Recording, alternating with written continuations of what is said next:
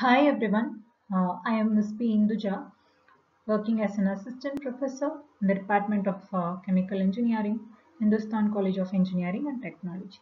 So in this session, we are going to see about manufacturing process of phosphoric acid. So in manufacturing process of phosphoric acid, we will see what are all the types of phosphoric acid and what are all the raw materials and reactions of phosphoric acid and consumption of phosphoric acid and methods for manufacturing the phosphoric acid and their properties and their uses are going to see in this session. Coming to the introduction, the phosphoric acid is also known as orthophosphoric acid, or we can say it as phosphoric 5 acid. It is a mineral acid, or we can say it as inorganic acid. So this phosphoric acid has a formula of H3PO4, and this orthophosphoric acid molecules can combine to form a variety of compound, which is also known as phosphoric acid. And next one is manufacturing methods of phosphoric acid. So there are four different manufacturing methods are there in phosphoric acid. So one is using phosphate rock and blast furnace, and second one is using phosphate rock and electric furnace, and third one is oxidation and hydration of phosphorus, and fourth one is wet process or from sulfuric acid and phosphate rock. So first two is very important one in the phosphoric acid. Many industries are referring this first two process, that is phosphate rock and blast furnace and phosphate rock and electric furnace. So coming to the types of the phosphate fertilizer, so there are different types of phosphatic fertilizers are there. So one is ground rock phosphate and another one is bone meal, or we can say it as single superphosphate, and third one is triple superphosphate, and fourth one is thermal phosphate. So these four are the important types of phosphatic fertilizers. So this may be manufactured in other industries. What are all the importance of phosphorus fertilizer? So the first importance is, so the phosphorus, that is P, is essential for all living organisms, and the phosphorus fertilizer, that is the plant must have phosphorus for normal growth and maturity. So for growing of plants we need phosphorus fertilizer only, and phosphorus plays a vital role in photosynthesis, respiration, and energy storage, and as well as in transfer cell division and cell enlargement, and also in several other processing plants, so that is like chemical plants. So coming to the consumptions of phosphatic fertilizer, so it is given in the millions metric tons. So here you can see that million MT nutritions, so it is nothing but millions metric tons. So the different countries they have given here. So in India, at the year of 1970, you can see the production of phosphatic fertilizer is 541, and after 10-year gap, you can be able to see that the increases of consumption of phosphatic fertilizers is increased while comparing to other countries is, and so this is the consumptions of phosphatic fertilizer in various countries. So the next is total phosphate product. So in the diagram you can able to see that there are different phosphate products are there. So we will see what are all the phosphate products and other products are here. So first is you can able to see that phosphate rock is there, and some other raw materials are given there. So like sulfur, potash, coal, oil and natural gas. So first is phosphate rock. So from the phosphate rock we will get phosphate concentrate. So from the concentrate we will get superphosphoric acid and phosphoric acid, and from this superphosphoric acid we will get nitrophosphate, and with the help of phosphoric acid and phosphate concentrate we will get triple superphosphate, that is TSP, and with the help of sulfur we will get sulfuric acid, and with the help of sulfuric acid and phosphoric acid we will get single superphosphate. So you can able to see that in yellow color they have mentioned it, and with the help of the phosphoric acid and sulfur we will get monoammonium phosphate, and diammonium phosphate, that is MAP and DAP. And with the help of the potash, so we will get potash concentrate. With the help of potash concentrate, sulfur and even phosphoric acid, we will get NPK fertilizer. So NPK is nothing but nitrogen, phosphate and potash. And you can see that from coal, oil and natural gas raw material, so we will get the synthesis gas, and from the synthesis gas we will get power generation. And you can see that from the synthesis gas also we can get carbon dioxide. So with the help of carbon dioxide and ammonia, so there is urea. So urea is mentioned, that two arrow mark, there is ammonia and carbon dioxide. So ammonia and carbon dioxide, we will get urea.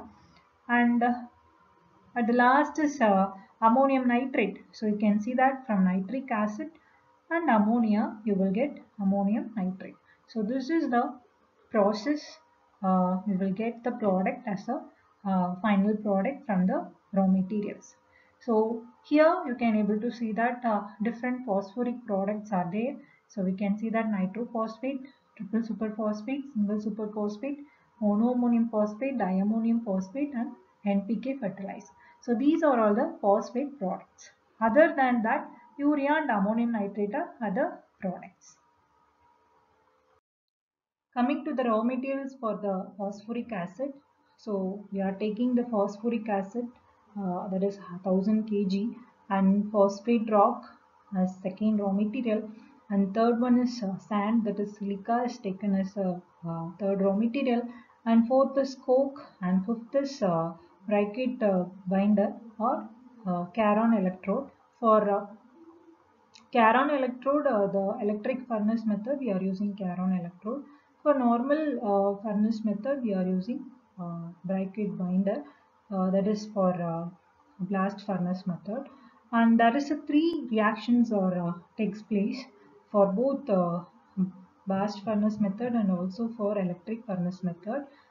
So there is the reaction. First reaction is calcium phosphate plus silicon dioxide plus carbon, which gives phosphorus plus carbon monoxide plus calcium silicate, uh, calcium silicon dioxide. And we will get the phosphorus plus carbon monoxide plus oxygen, we will get P2O5, that is phosphorus pentoxide plus carbon dioxide. So and third reaction is from the phosphorus pentoxide plus water, we will get phosphoric acid, that is H3PO4. And the yield for blast furnace method is 85 to 90 percentage, and the yield for electric furnace method is 87 to 92 percentage. So 87 to 92 percentage of yield is high. So we are in mainly maximum industries are using furnace method only. So electric furnace method only they are using for manufacturing of phosphoric acid. So next one is manufacturing for process of phosphoric acid by electric furnace method. So here you can able to see the flow diagram. So it represents the manufacturing process of electric furnace method. So here the raw materials are phosphate rock and sand and coke. So here phosphate rock is purified and resized and sent to the sintering oven, and top of the sintering oven you can see the sand is given as the raw material. And after the sintering and sizing is done, so bottom we will get the byproducts, that is unsized particles as are removed, and ferrophosphorus also removed. So ferrophosphorus is nothing but non-metallic phosphorus, so that also removed from the sintering and sizing column. And after sintering and sizing, we are adding the coke. So coke grease is added in the process. So after coke is added, the phosphate rock is converted to the phosphorus, and then it is sent to the electric furnace. Uh, so in electric furnace, the temperature is maintained. So the temperature maintained here is 2400 degree Fahrenheit, or we can say 1300 degrees Celsius. So here the furnace, so the gas from the furnace and phosphorus and carbon monoxide removed from the removed from the suction process, and oxidation produces P2O5 to the hydrator. So here you can see that hydrator is there, so it is given in the blue color column. So in hydrator the temperature is of about 85 degrees Celsius, and top of the water we are spraying the water here so that the temperature is reduced. So the temperature here is 85 degrees Celsius, and the bottom of the hydrator we will get the product, so that is phosphatic pentoxide. So after hydrator we will get the phosphatic pentoxide, that is P2O5 to phosphoric acid. So after hydrator is done, so there is a precipitator. So from the precipitator we will remove the carbon dioxide, that is CO2 is removed, and bottom product we will get as phosphoric acid, and that is sent to the purifier. Uh, from the purifier we will remove the arsenic, and it is sent to the sand filter. After filtering in a sand filter column we will get the phosphoric acid of about 85% as yield. So for washing purpose we are sending to the water tank and washing the phosphoric acid, and we are drying it. So these are all the manufacturing process of electric furnace method. So main thing is we have to maintain the temperature in the electric furnace at the temperature level of 2400 degree Fahrenheit. So this is the manufacturing process of phosphoric acid.